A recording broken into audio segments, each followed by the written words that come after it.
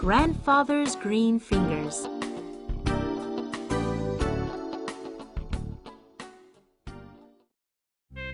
In a kindergarten were two little girls. They were Ary and Bora.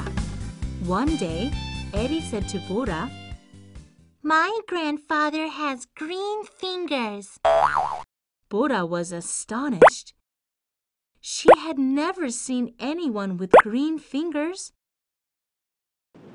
Once, Ary's grandfather came to bring her from the kindergarten. But it was a cold day, and he wore gloves. So Bora couldn't see those strange green fingers. Then it became spring. Once that spring day, Bora invited Ary to have tea with her and her grandfather.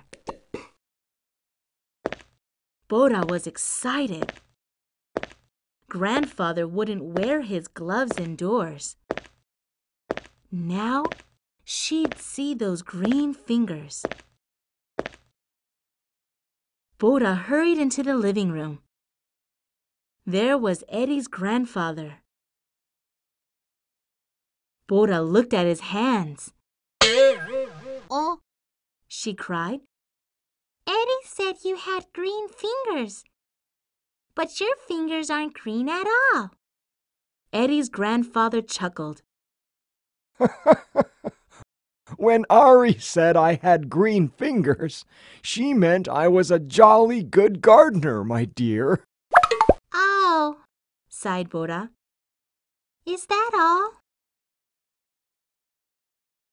Ary's grandfather took Bora into the garden where daffodils bloomed like a sea of yellow waves.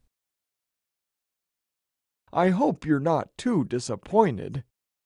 He smiled. "No." Bora smiled back. "I expect it would feel very odd if you really did have green fingers." And grandfather picked a big bunch of daffodils for Bora to take home. Grandfather's fingers are not green, but Bora's fine because it is so.